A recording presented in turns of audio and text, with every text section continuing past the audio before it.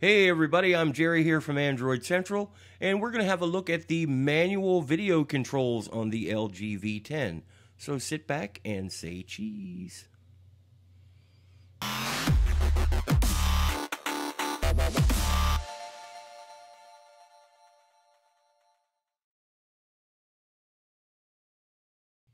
One of the best things about the LG V10 is its camera, and that includes the video camera, which has a built-in great set of manual controls. That's what we're going to take a few minutes and look at here. You fire up your camera application, and you'll see a lot of choices, a lot of buttons, a lot of things everywhere, but it's really easier than you think. Over on the side, where the second screen is, you'll notice you've got a few choices here. You can shoot in manual, that's where we're at. Manual for the still camera, auto, which is auto for everything, simple, which is just simple, snap video, which is really cool, but we're focusing on the manual controls, and that's where we have it set. The first thing we want to talk about are the white balance controls. Tap the button labeled WB at the bottom of the screen, and it brings a slider up on the right-hand side. You'll see a lot of numbers, but what you really need to remember is that the higher the number, the more yellow your picture is going to be. That means if your light bulb is really blue, it'll balance things out. Conversely, the lower the number, the bluer your screen will be. If you've got a really yellow bulb, like let's say an old style incandescent bulb, this can balance things out really nicely. Next, you've got your manual focus. Tap the button labeled MF, and again you see another slider with a little macro image, and up at the top there's a mountain. Adjust the slider up and down to adjust the focus. Move it close down to macro, and you can see the focal point adjusts, and you need to get a little closer. Move it the other way, and eventually you come to unlimited focus, which means you need to be about 24 inches away for it to even start to look good. Next up is exposure compensation, and again, if you tap the button with a plus and minus, you get another slider on the side. This helps brighten or darken your image. If you're out in bright light, you might need to make it a little darker.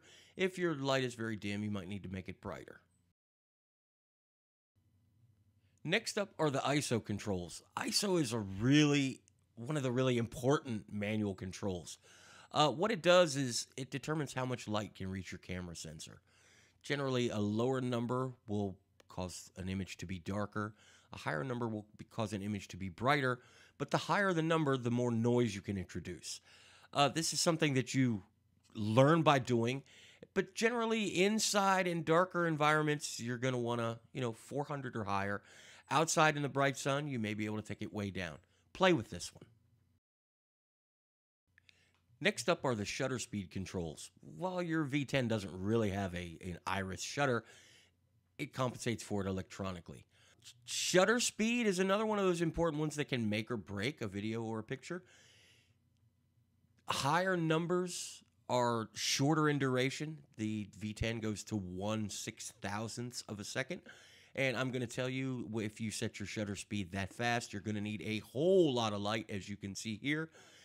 Conversely, if you bring it down to the bottom, which is 1/30th of a second, possibly too much light can get in. I like to keep it around 160 for most uses. Finally, we have the auto exposure lock button. And what this does is keeps your V10 from auto adjusting the exposure. If it's unlocked, you can go in and you can set your own EV value, whether you want it to be a little bright or a little dark or somewhere in the middle. Then if you press the auto exposure lock, that won't change no matter what the light does or how the light changes. As you can see, none of these settings are difficult to understand when taken individually. You tap a button, you get a slider on the side, move it to either of these extremes, and you can easily tell what it's doing. The key is how they work together. Do you have the right ISO speed for your shutter speed, or is your EV too high or too low based on the available light? Now that manual controls for video are on mobile, we get a chance to play with that and practice.